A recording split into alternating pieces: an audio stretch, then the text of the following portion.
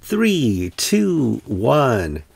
Welcome to another edition of Anglican Unscripted, episode 836. 7. Hold on, I didn't check. 1 second.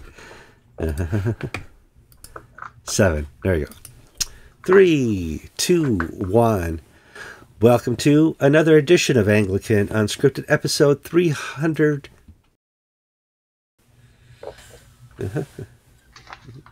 We're out of practice, George. Mm-hmm. Oh, we got an audience back there, too. That's great. 3, 2, 1. Welcome to another edition of Anglican Unscripted, episode 837. I'm Kevin Kallsen. I'm George Conger. Today's January 10th, 2024.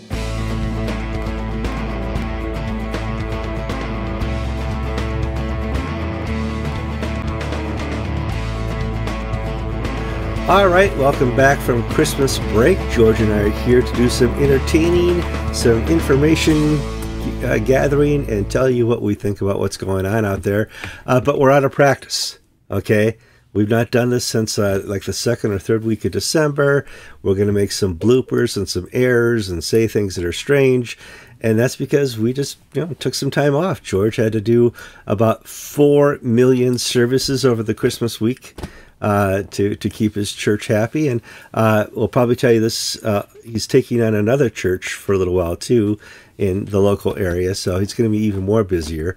But he's agreed to continue on with Unscripted. We really appreciate that very much.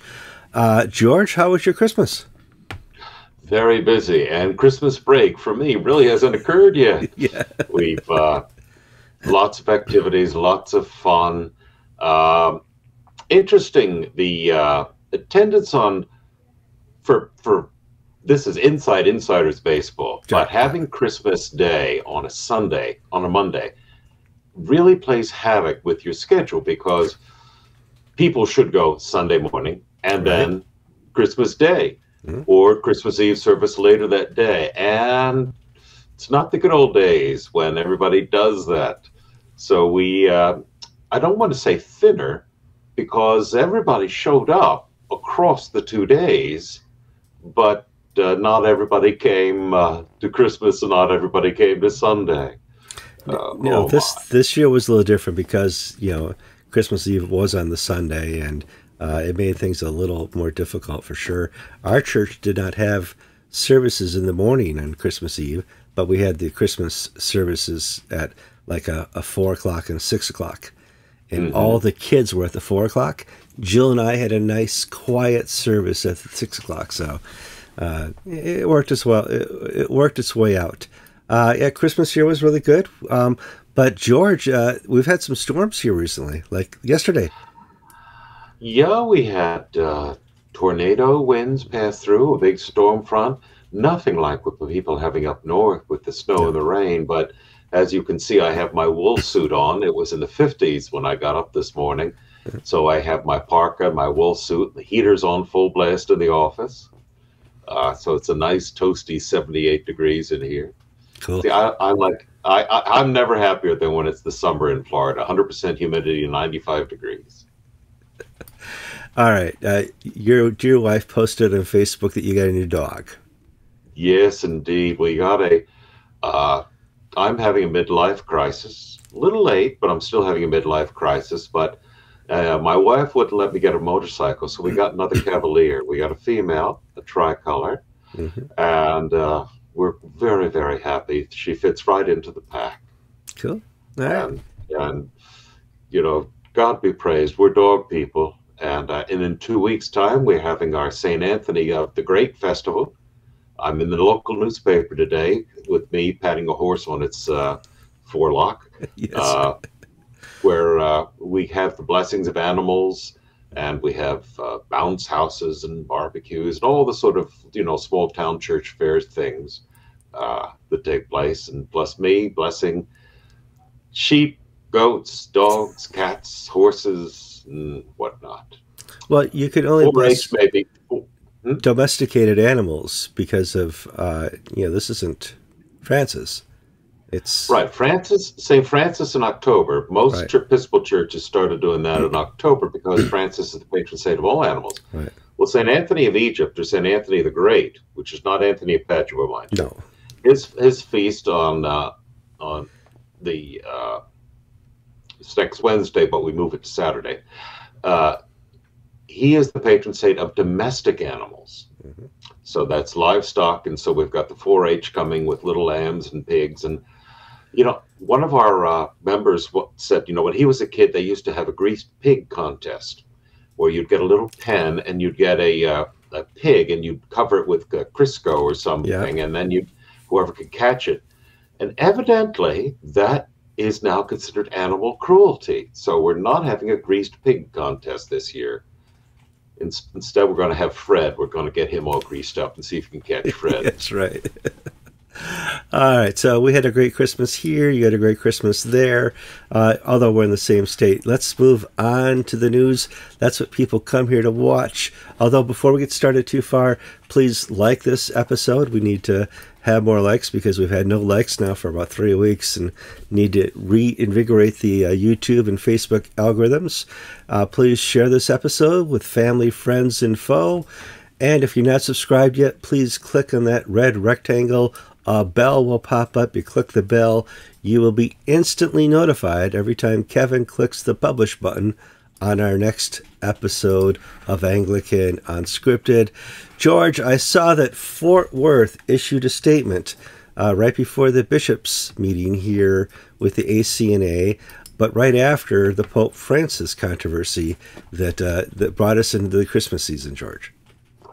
Yes, the Standing Committee of Fort Worth released a statement entitled Standing Committee Resolutions on Women's Orders and Same-Sex Blessings.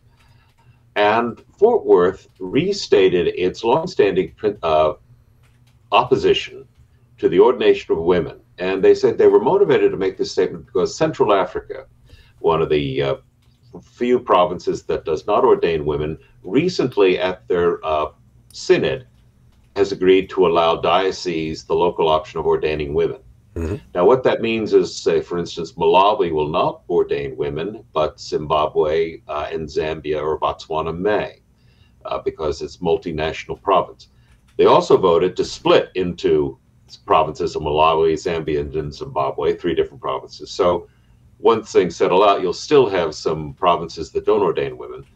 But they believe at Fort Worth that the ordination of women is a first-order issue because it affects the validity of the sacraments and the grace that is bestowed in the sacraments. If the ordination of a woman and the blessing of same-sex unions are innovations they feel that the Church cannot make unless the Church acts in concert and unison as a Catholic small c church. So not only the living in love and faith, living in love and faith prayers coming out of England is causing them heart failure because that's the Anglican side, and the women's issue out of Central Africa. But I think this is unstated, but Pope Francis is fuzziness. Yes. Fuzziness.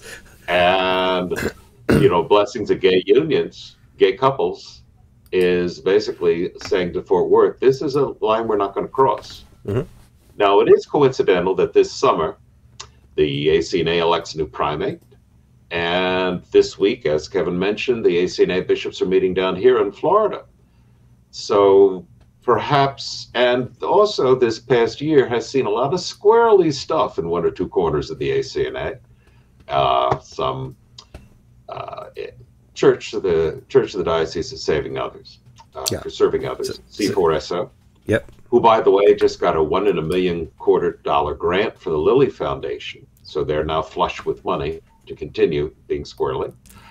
Well, so I've seen less squirreliness in the last couple months, but if you listen to a certain podcast by a certain bishop, he's having people on that podcast that are not fully orthodox or vetted, to be sure. So and now they got money not to be fully orthodox. You know, money makes the world go around. You can have the best doctrine in the world, but if you don't have 2 pennies to rub together, you can't get it out there. It's hard but to. Now that they've been rewarded this Lilly grant, along with 4 Episcopal dioceses, Vermont, Albany, I think Iowa, and somebody else. Have all gotten money from the Lilly Foundation to do evangelism and ministry. Yeah, I want to do a quick local story here. If people don't know, the presiding bishop of the Episcopal Church is Michael Curry, and his health has not been good, at least for the last 2 years. And I do want to be sure that my audience here lifts him up in prayer. That's one of the things we're called to do for. And I don't see any good news coming out about his health, and I'm wondering how long he can stay in office. Michael Curry's term ends this summer as well at the next General Convention of the Episcopal Church. And he has had poor health. It started a year or so ago with prostate problems and heart problems, then a number of surgeries, and recently he had an emergency surgery for an aneurysm. He's out of intensive care. We're getting almost daily bulletins from the National Church Office, but his health is poor. Nobody expects him to die tomorrow, but he's not the vigorous, energetic, lively fellow that he was at the start of his term of office. Sure. So pray for him as to recover his health and strength. Okay. Boy, you give me a whole bunch of stories here. One of the interesting stories, we've covered this in detail on Anglican Unscripted with interviewing David Pelleggi, and you and I have talked about the war in the Middle East many times, is what is the ultimate solution? We've tried to propose a 2-state solution. We've tried negotiations. We've tried putting billions of funds into the Gaza Strip and the West Bank, and none of that has worked because it's a culture of hate. They teach their children to hate. They teach their children that the only enemy they have is Israel, and there must be a solution other than hate. And you pointed me to an article about a Arafat supporter who has turned to Christ in the Gaza Strip. And he says the only solution to the conflict in Israel is Christ. Absolutely. That a fellow named Tas Abu Saada appeared on the Trinity Broadcasting Network on the Rosenberg Report. And Saada had been a Fatah, which is Yasser Arafat's, the PLO leader. And until his conversion to Christianity in the 1990s, he had a spiritual awakening, and independently, his wife and his adult son did too, and all 3 came to Christ. And what Saada said is that the people in Hamas are basically been trained for a generation that the purpose of their lives is to hate and destroy Israel. And the hopelessness that now pervades Palestinian society is finding an outlet in mass conversions to Christianity. Now, Hamas persecutes Christians in Gaza and on the West Bank. Bethlehem used to be majority Christian when it was under Ottoman, then Israeli and control. But since it's been under control of the Fatah or the PLO, the Christians have been driven out. Now they're going to move to Israel, or they emigrate, where it's now less than 15% Christian. Bethlehem, where it had been majority Christian. And what's happening is, it's like mafia rule. You either pay protection or you get burned out of your house, and somebody takes your house, and there's no police, no justice. And what Saada said is that the ideology of Hamas in the Gaza Strip is just hate Jews. And once we destroy the Jew, we will reach perfection. And this war in Gaza has basically told them that's not true. And Saada basically is saying that the God can be found at work right now in Gaza, converting the hearts of the people there. He says, there is never going to be a 2-state solution where you have Israel and then a country next to Israel that wants to destroy Israel. you can only have a godly solution. And that can only come through Jesus Christ converting the hearts of the people of Hamas and in Palestine who wish to destroy Israel to recognize and welcome the one true God. Now, this guy, he said, he was a member of Fatah. He, has all his grievances against Israel being, all this and that. And he says, at a certain point, you have to stop and say, what did Jesus say? Love your enemy. And love the Lord. And don't live bond hatred. Yeah. So it's quite extraordinary, quite a powerful testimony, and one that we really do not see offered in these talking heads or from these religious leaders in the Middle East. Christ really is the only answer. Absolutely, and it's transformational. The only solution for a region like the Middle East would certainly be to restore themselves through Christ. It's a long road, and it's maybe not something that we'd see in my lifetime, but what a great thing to pray for and to hope for. Let's talk about some other news this is an interesting one. If I'm at a regular Episcopal service or an ACNA service, when it comes to the Eucharist, the priest will say, this is for all baptized believers. Doesn't matter your denomination, you can come forward and receive the bread and wine. That happens at my church. I'm sure that happens at your church. It used to be, in some provinces, you had to be confirmed as well. And the West Indies was one of the holdouts for confirmation to receive the Eucharist. They're changing their mind, or they're just putting papers out? What's going on? I'm a priest of the Episcopal Church, but I also hold a license to the Church of the West Indies, where I've served as a vacation interim. And so I hold a license from the Bishop of Northeast Caribbean and Antigua. And I got a circular saying that effective the first Sunday in Advent, confirmation is no longer a prerequisite for receiving Holy Communion. Now, that had been the process, that had been the policy of Anglicanism basically all around the world until the 70s, 80s, 90s. I certainly, as a child, I did not receive communion because I wasn't confirmed.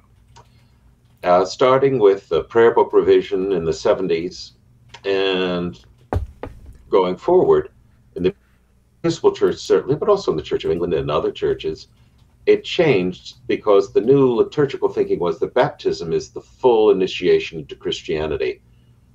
And we still don't know what confirmation's for other than to give the bishop something to do.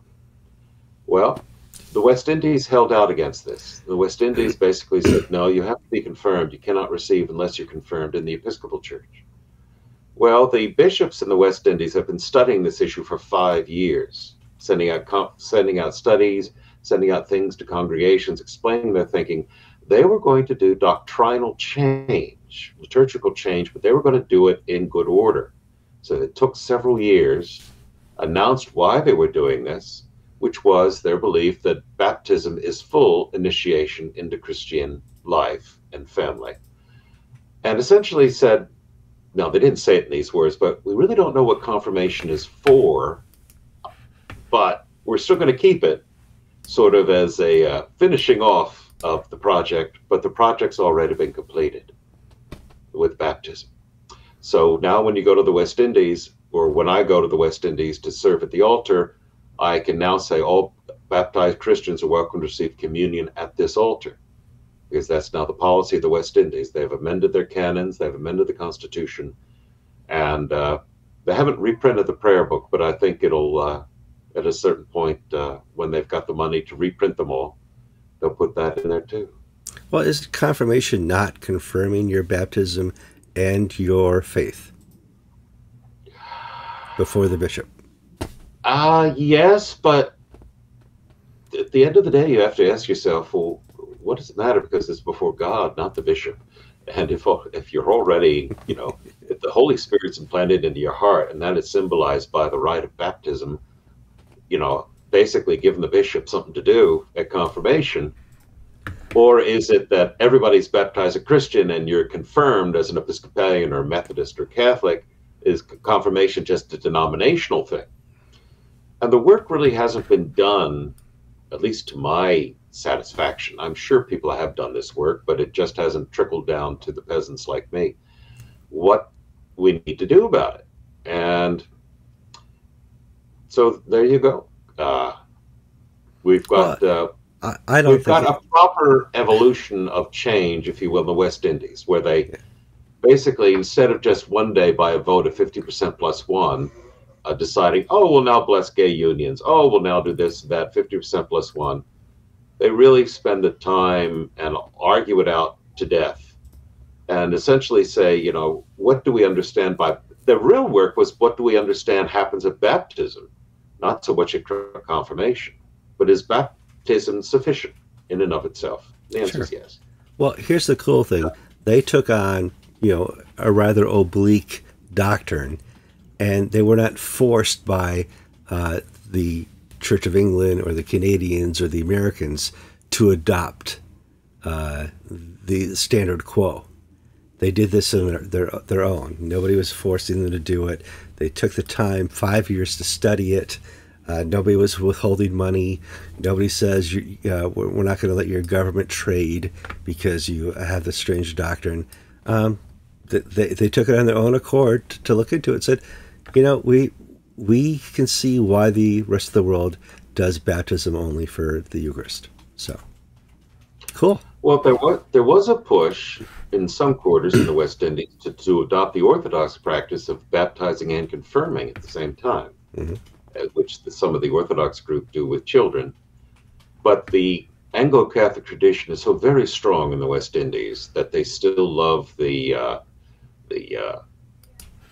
dressing up little girls and boys in white outfits, you know, when they're 11 or 12 and do that. So culturally, we won't see much of a change. This is more adopted to adult converts coming into the faith from different denominations who may not be confirmed as Pentecostals or this or that. All right, moving on in the news, the once mighty nation of Nigeria is allowing Christians to be massacred. And we saw this right before Christmas in some news releases, and is this the next Rwanda? I'm trying to figure out what's happening here. Are we going to have a division of Nigeria in a year or two like we saw in Sudan? It's really a mess right now, George. It's a slow motion genocide. 250 people were murdered on Christmas Eve and Christmas Day in the Plateau State and in northern Nigeria.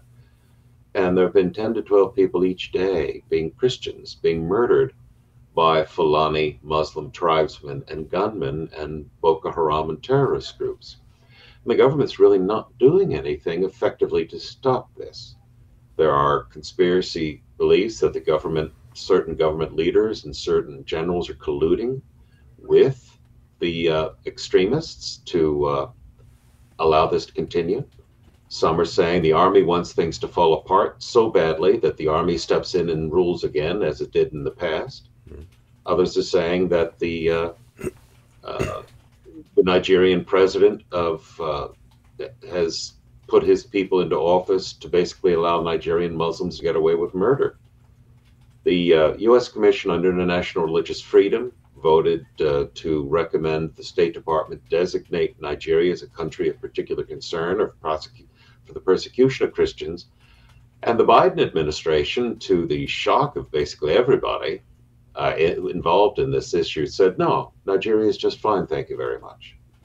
And so we've got some political shenanigans going on where the Biden administration doesn't want to offend, I don't know, the Organization of Islamic States or somebody or other, but we're soft-pedaling the Islamic persecution of Christians in Nigeria.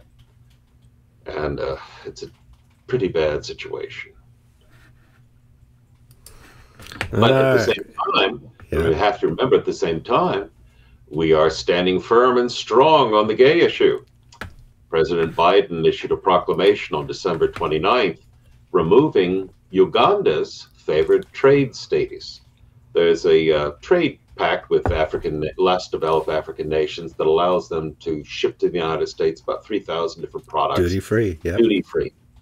to help small businesses and agriculture in this part of the world. The United States, however, reserves the right to monitor these countries' human rights and political situation, and if they don't like it, we can stop it. So Obama administration killed it for 4 states. 2 of them had military coups, and we wanted to punish the governments for their military coups. One of them is the Central African Republic. They're getting pally with the Russians. And the Wagner Group is now basically the de facto army of the Central African Republic, which has all these diamond mines.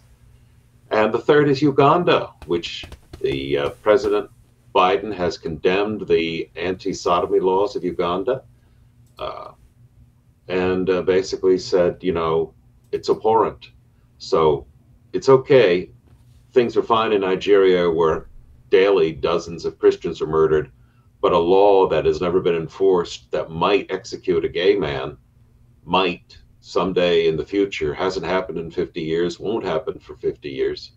That's enough to basically try to hurt the Ugandan economy. Our government, folks. Yep. Our government, Canadian government, most of the UK government. Yep. All right. British, the Brits. Let's see here. Going through the notes here.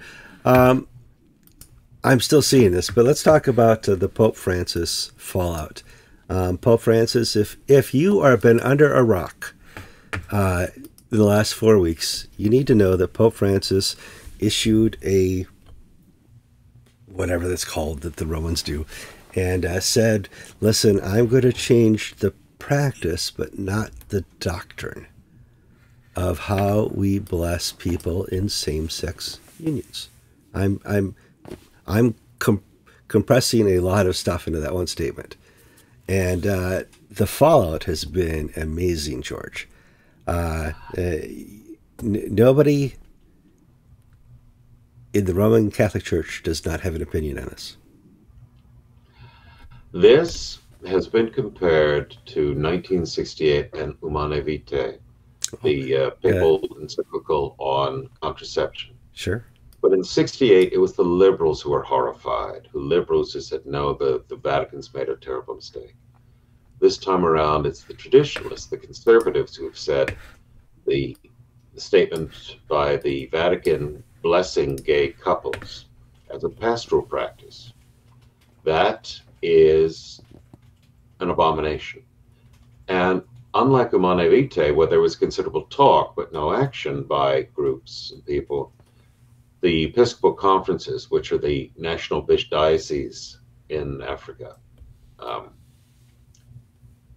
and in Africa, and in Asia, and Eastern Europe, and South America, and the Pacific, have rejected, not voiced private or personal observations, but all the churches of Zambia, all of the Catholic dioceses of Malawi, the Catholic bishops of Hungary, have rejected this doctrine and called it a false teaching. Now, to supporters of the Pope and some people who will support the Catholic Church come hell or high water have said, nothing has changed. Right. The doctrine hasn't changed. It's just the pastoral practice has changed. Well, the response, and somebody like Cardinal Sarah, or Cardinal Muller, the former head of the Congregation for the Doctrine of the Faith, which is the office that under Cardinal Fernandez put out this new teaching, is basically saying, when you change pastoral and pastoral teaching, you change doctrine. We're a church that prayers shape our believing, lex orandi, lex credendi, just like the Anglicans. And so the fraud that the Anglicans try to get away with, the Church of England, where we're not changing doctrine, we're only changing the practice, that doesn't fly logically, theologically, or in the sight and eyes of God. So in the Catholic world, it's been pretty bad in the Anglican world for a generation, because we've had this same exact issue. But it's been bad, but the Roman Catholic Church used to condemn what the Anglicans were doing. Right. And now they joined it. Yeah. Yeah. But for the Anglicans, just because the Archbishop of Canterbury has gone round the bend, or because the presiding bishop in the General Convention has gone around the bend, we have enough, basically, lack of magisterium looseness that I can say here in Hooterville, Florida, well, forget you, you're wrong. And nobody can say that I'm not a good Episcopalian. Whereas when the Vatican says this is the way it is, you don't have that luxury in the Catholic Church. The central, here's the joke of it. Vatican II was about decentralizing. Right. And the liberals are over-centralizing in things, and they're in the Vatican under the new regime, and then they're skipping the bishops, saying you priests now have the authority to do this, and the bishops, can't stand in your way. Well, people will say, oh, well, it's still the catechism's the same, this or that. I said, well, when you've got Father James Martin, the American Jesuit, the day after blessing gay couples, you've got Catholic priests on Facebook every day, it seems, wearing their stoles, blessing gay couples. Don't tell me this isn't a change. Well, and don't tell me it doesn't affect anything, because, hey, it's the Pope. This doesn't affect anything. We can do what we want in our Catholic parishes. I'm like, really? Try and do a traditional Latin Mass. What comes from the Vatican is a magisterium on high. And they have the ability to force it. Now, I did see the Vatican condemn the blessing of two lesbians. Well, you can only do homosexual men? I mean, I don't get what's going on here, George. Well, I don't think anybody does. But Robert P. George, who's a very well-known American Catholic intellectual, he's a public intellectual. We don't have many these days. He said, just need to think about it. What if Herod and Herodias went to John the Baptist and asked for a blessing? Now, they've divorced their spouses to marry their brother's wife and violated all these Jewish laws, but their hearts are in the right place. And John the Baptist, if he were a good Catholic priest under this Pope's new rules, Robert P. George is saying, would bless that aspect of their horrible relationship that is godly. Now, how does that work? I mean, John the Baptist rightly condemned what they were doing is against God and nature. And the thing is, this shift is so sudden. In the pastoral document on the care of homosexuals, Cardinal Ratzinger, I don't know if he was Pope Benedict at the time, said that not to tell the truth to people, to lie to them, to make them feel good, these are George's paraphrasing, is a terrible thing, because you're denying them the truth of God's word by basically trying to curry favor with them instead of teach them the unchanging truths of Scripture and the Bible and the traditions of the Church. And this is what Francis is doing, and it may very well be that this December 19th statement will be seen as the most radical, biggest church news thing of the century. Scripture is profitable for doctrine, and apparently that's been lost on the last 3 or 4 generations of the church. If you look just as a church political aside, a lot of these new cardinals are from that Pope Francis has been promoting are from what they call the periphery. One's from Mongolia and Asia and this and that. Yep. And none of these guys are following Francis on the gay stuff. This is a step too far. So I don't think we're going to necessarily see someone when Francis goes, because he's not doing too well either, health-wise. I don't think we'll see a Francis clone, but I don't know. Okay, so let's move on to Church of England. This will be fun. It's right out of Monty Python, actually. Sir Galahad Welby, Sir Justin Welby has received knighthood from King Charles. And there's an interesting story that I hope George will tell about the other person who was knighted as well. But I don't see anything wrong with knighting a archbishop. It's better than chasing them around Lambeth and executing them, right? Well, when they retire, archbishops of Canterbury are usually given a peerage. George Carey, Ron Williams, so on and so forth, or Lord Carey, Lord Williams. And we would expect in the fullness of time Lord Welby. But at this New Year's honors list, King Charles made Justin Welby a Knight Commander of the Victorian Order. Now that is a particular order of knighthood that is within the preserve of the crown. It's usually given to courtiers of the king or for personal services to the king. I believe Richard Charters, the former Bishop of London, had received an honor of this sort. He did, yeah. So Welby is getting an award from Charles for something Charles is happy that Welby has done.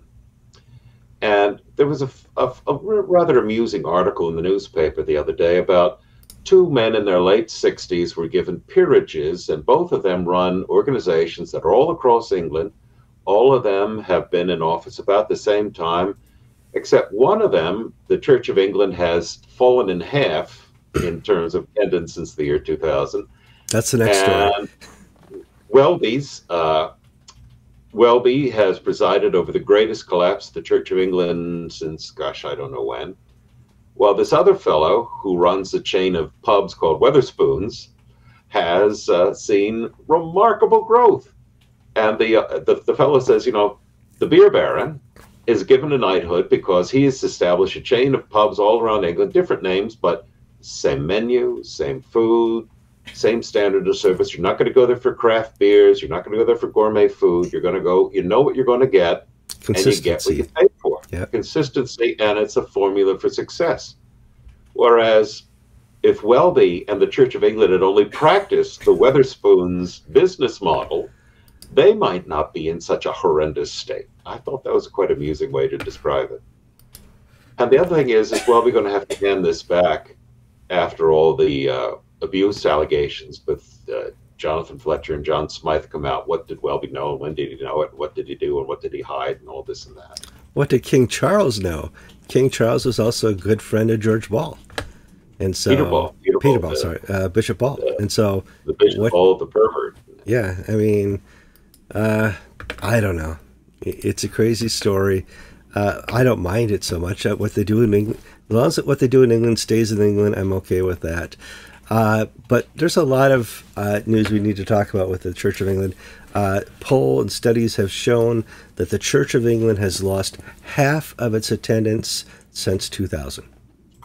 Yeah, 2000 average Sunday attendance was 950,000. 2022 was 549. It's almost half. Mm-hmm.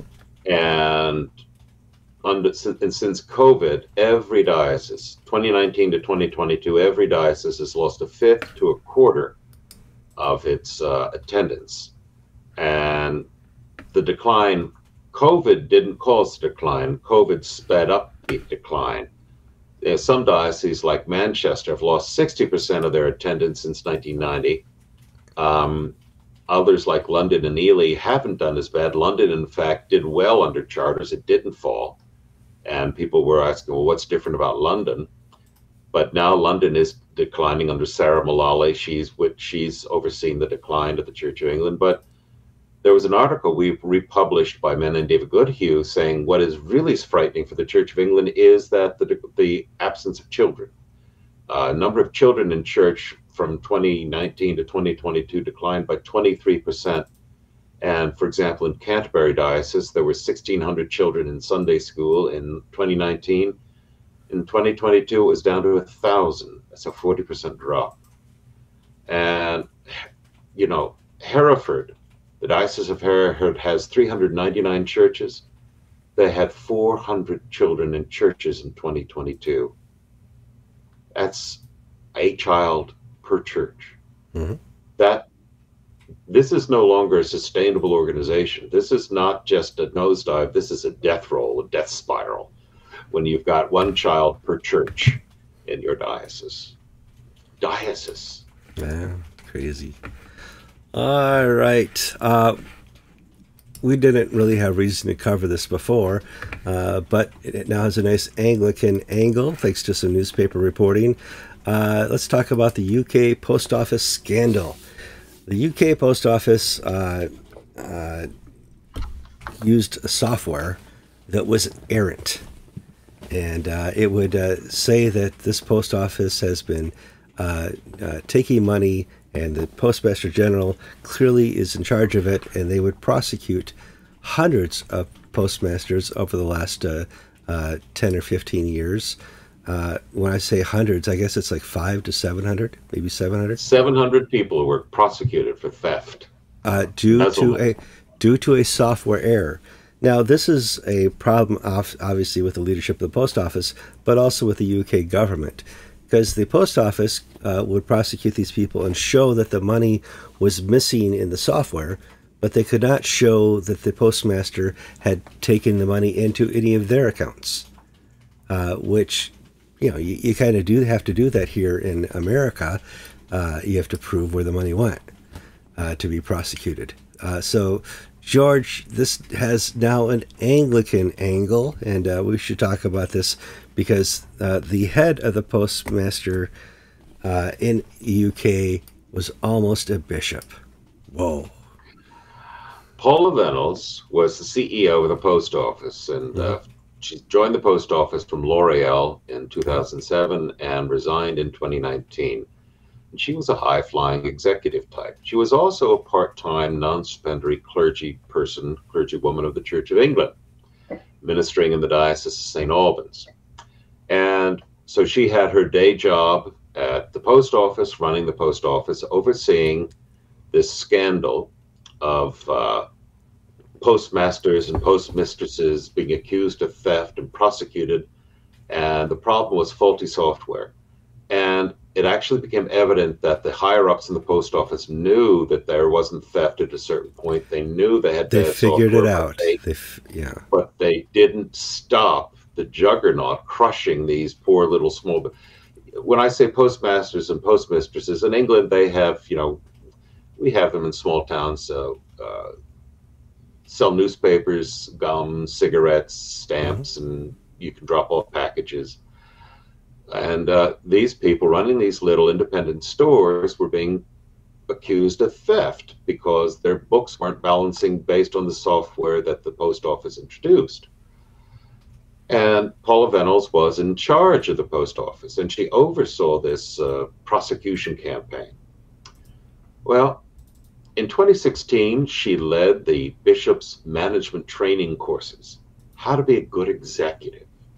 And in 2017, when they did the consultation for the Bishop of London, the BBC reports that she was one of 3 candidates: Sarah Mullally, who became the Bishop of London, and Paula Venables. We don't know who the third was. Venables had never been a parish priest, had never been a bishop, had never been a parish rector. She had Sunday part-time experience. But the BBC claims that Justin Welby was pushing her candidacy to be Bishop of London because of her management expertise. So the whole management model of bishop is encapsulated in this person.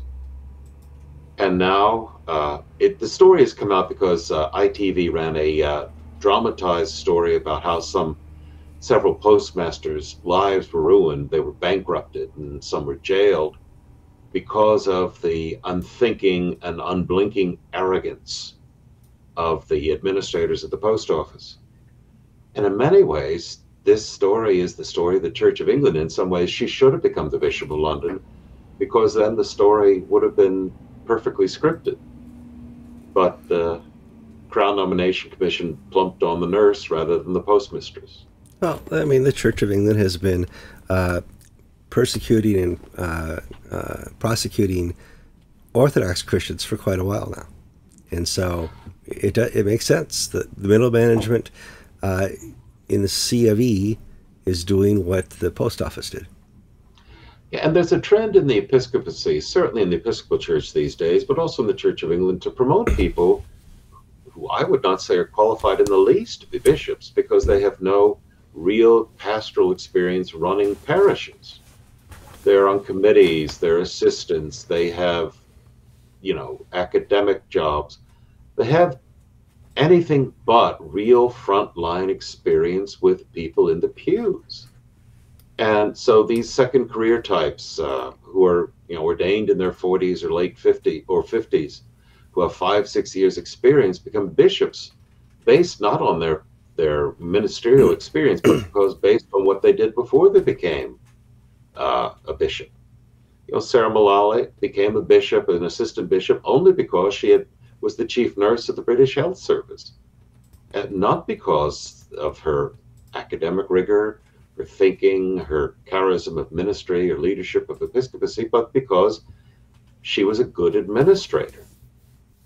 And if you ask me, is there a correlation between the Church of England's Sunday attendance falling in half and the promotion of bishops like Sarah Mullally or possibly Paula Venables?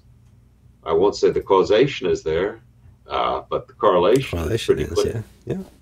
I mean, if you really want to look back on the day of the Pharisees were middle management. And now we have them in charge of the Church of England. Joy. What could go wrong? All right. Is that it on the list here? George, we got all 9 items. Cool. That's not bad at all. I'm Kevin Kallsen. And I'm George Conger. And you've been watching episode 837 of Anglican Unscripted.